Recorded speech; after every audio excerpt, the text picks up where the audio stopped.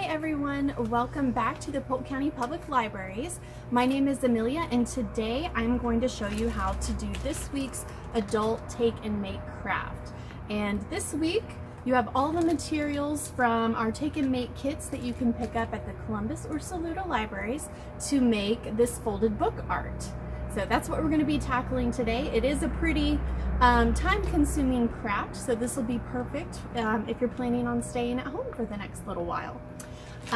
Before we get started, I just wanted to make a fun announcement that the library has purchased these wonderful umbrellas that are on the tables on our deck outside.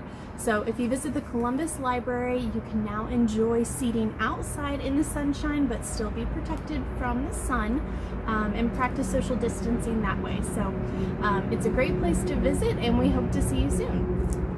Alright, so for this activity you will need a book, a ruler that measures centimeters, a highlighter, and a pencil. And if you've picked up one of the take and make kits, you should have a book in there that has at least 600 pages because this activity requires the book to have 597 pages. And you can see this fun list of folds that we're going to measure and fold each page in this book to eventually get a piece of art that looks like this. So I'll just see. Well, 579 pages. So even if you have a book that's 600 pages, this will be perfect. You can just split the difference and start on the page that to keep a good balance beginning and end.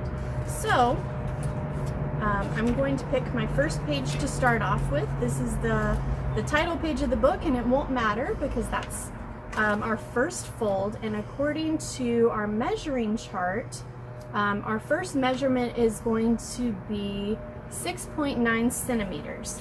So I'm going to line up my centimeter ruler and I'm going to make a mark at 6.9. And you want to be as accurate as you can with your measurements because then you won't have to go back later and refold to make the tops of your pages all the same measurement, and it'll spell the word perfectly. If you do get a little off, it's not the end of the world because you're just folding paper, so you'll just make a different fold afterwards to kind of correct that. So my first measurement was 6.9 centimeters. My second measurement, I'm going to leave my ruler right where it is, and it's 14.3. So I'm going to make that mark. Now you have two options. After you make your mark, you can go ahead and start marking the other pages and mark the entire book if you want before folding, or you can fold as you go.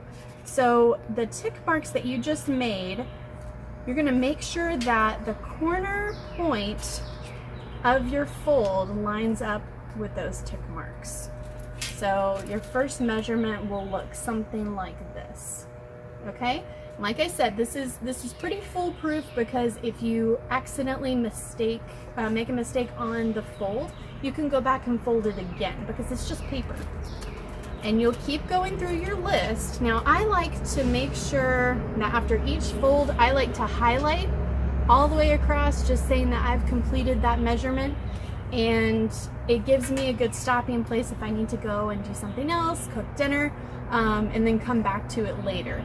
This is an excellent project to work on while you're listening to music or maybe an audiobook.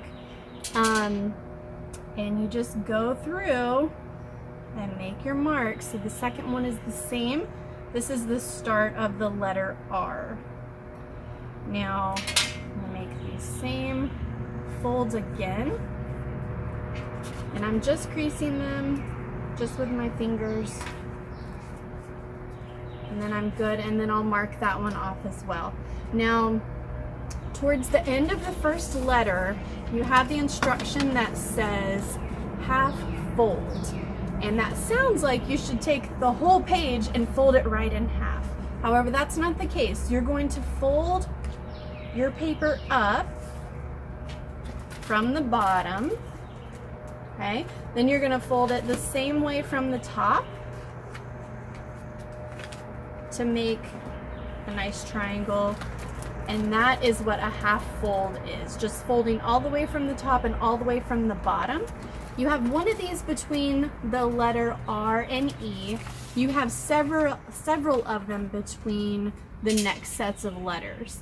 So just be mindful of that as you're going through, and don't panic if you see the word half fold, because it's not really that intense. You're just folding the top half of the paper and then the bottom half of the paper.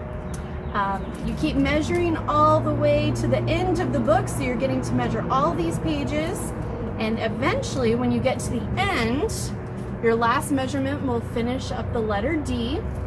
And if you want, this example that I've done, I've taken a black Sharpie and I've just colored on the ends of the pages to make the word read stand out a little bit more. You can do this with any color Sharpie, or you can choose to leave it just as the organic page color. Either way, you're going to end up with a beautiful piece of art, and just show off your love of reading. So I hope you enjoy, and we hope to see you at the library soon.